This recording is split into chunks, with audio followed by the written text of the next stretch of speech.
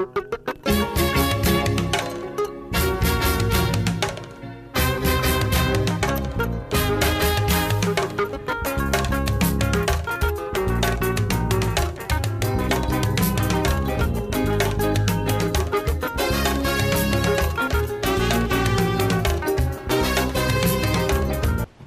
guys, welcome to another beautiful video, and thank you so much for tuning in today's video. Okay, I'm just gonna go ahead and go straight to the point. Okay, today's video I'm just gonna give a few tips why you should prepare to go to Africa. And if you don't, you're definitely going to be having a very tough time, whether you're repatriating to stay for good or you're just going to go visit. So you have to remember, it is a country that you've never been to, you know. So if you're going, you have to be well prepared. And when I say well prepared, with some good money. Hey, with some good money. Wait a minute, let's see. On the beat.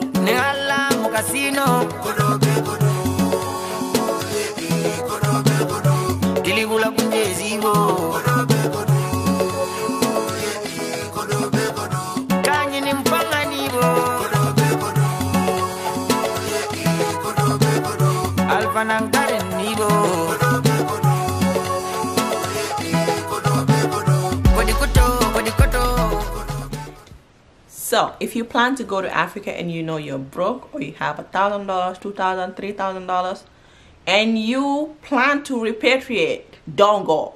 Like seriously, it's gonna be really tough for you unless you're someone who wants to live a bit poor, you know, because you have to consider a lot of stuff. Africa is cheap but can be expensive as well, but it depends on how you want to live. You want to live like a rich African, or you want to live like a middle class African, or you want to live like a poor African. It's up to you. You can live anyhow you want to live, but don't expect to go there and find everything cheap, because so many people confuse Africa is cheap for the real Africa. When we say it's cheap, yes, it's cheap. It depends on how cheap you want it to be, and it depends on the kind of lifestyle you want to live. Okay, so kodo is important. Kodo is money. So the very first thing I'm gonna start with is housing.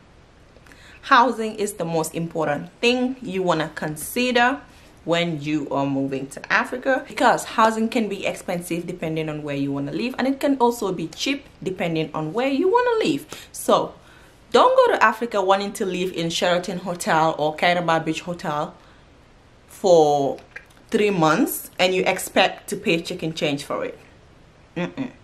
It's going to be very, very pricey, because these places are meant to be pricey. You want to find an accommodation that is, you know, low cost, so that you can take care of other things that you need to tackle. Because you have to remember, it's not only housing. You need transportation, you need to buy a lot of stuff, you need electricity, you need water, and all these things you will have to pay for. Okay, internet, very important for the people that are going to Africa. Internet is one of the most important things, because we're just so addicted to the internet nowadays that when I don't have my phone for a few hours, I start looking crazy. I'm like, where's my phone? Where's my phone? While you're looking at houses, if you are repatriating, or you are moving and you intend to stay for quite a while, or even a short time, you know, you're going to save a lot of money if you stay away from these very expensive hotels. You know, you want to get an apartment, be it a 2-bedroom or a 1-bedroom apartment that is just enough for you or your family. And you can get these very easily, because there's a lot of homes in Gambia, or you can find in Africa that there's nobody in them. They're just renting them out for the meantime, you know. And some of these people might even be abroad, you know. They just build a big house and then leave it there for a while, so they rent it out. So you're gonna find places like that. Even if you're gonna stay in the country forever, like maybe you moved for good, you want to find a low cost rent so that you can prepare to build your own home. You might not have it as fancy as you want it to be, but as long as you're preparing something for yourself, you know, you're trying to build for yourself, you're going to be good. You need to adapt to a lot of things, okay? And to be honest, you can find really good homes to rent in Gambia or any other part in Africa. And when I say do not go broke, I'm not saying you should be super rich, but you need to plan for it. Who goes to another country without money? Like nobody does that, okay? So the next thing that a lot of people complain about is electricity. Light is a major issue in a lot of African countries, and if you're going to go to Africa, you have to be ready and know that you're going to experience days that you're not going to have electricity, okay? So the way you can solve that is by getting a generator, or if you're renting somewhere, the place has a generator, place services it like that. But you, for sure, especially if you're coming from the diaspora, you need a generator because you're going to experience a lot of on and offs in the Gambia or other parts of Africa. So that is a major issue that so many people complain about. And when that happens, guess what? It's as hot as hell in Africa, and when there's no light, goodness, oh my God, it is so hot. You don't even know. We literally sometimes take off our clothes when it's hot and you start fanning yourself. But if you have a generator, you know, you can use that. You can walk your AC through it, you can walk your fan through it. So yeah, that is very important to always consider having a generator when you move. Another thing that so many people would not like about Africa or Gambia will be that in a majority of homes you will not find a water heater, unless maybe you live in a hotel. But if you live in like a regular home, you may not find a water heater. And we know that people in the diaspora are so spoiled, including me, with hot water. You know, we always want to take shower with hot water, and sometimes the water can be a bit cold if you're not used to using cold water. For someone like me, I don't know, it's been a while since I showered with cold water. I hate cold water, but I can manage because I was born there. I was brought up there. I spent 22 years of my life there. So why should it be so hard for me to, you know, take a shower the old way I used to? Because with or without the heater, I used to take my shower with cold water. So yeah, but for some of you who are in the diaspora, that might be a new thing for you. The way you can solve that is by getting or installing water heating systems in your house or wherever you live. And I believe they have a solar one too, like the solar water heater. So you have to leave that at the back of your mind. I really don't know much about them, but I heard people talking about it. So just know that you're not going to have an already installed water heater in your house. So that is something that you may want to consider inquiring about before you go. And also there will be times that you might have some water shortage. So when that happens, maybe the water might not come through your shower if you're using a shower head. But if that happens, you can use a bucket, put water there and goes to the shower and just boom. That's what I used to do. But when there's water shortage and you know you're used to a shower, then you might have to use that alternative to take a shower. So these are some things that a lot of people also don't like, and just because they're not used to it. So leave that at the back of your mind, and it's something you need to adapt to when you are going to Gambia or Africa. Another one I want to talk about is that you're going to see lots of animals. Lots of animals like goats, you're going to see sheep, you're going to see cows, you're even going to see donkeys, and you can see them anywhere. It's normal. You know, animals do walk freely in Gambia. Like, it's not like here in America or other parts of Europe where donkeys just don't walk the way anyhow they want to walk, or you can see sheep walking down the streets. These are things that happen in Africa, and this even includes at the beach side. Yes, at the beach side, you might see animals there. It's okay, and you're going to be just fine. The next thing you might find very, very inconvenient will be the roads. The roads, and transportation. The roads are not all perfect like America, you know. Maybe a two-way road here, they can make it a four-way road. So it's pretty tight. And also, not just tight, but, you know, places like Gambia, there's just too much dust.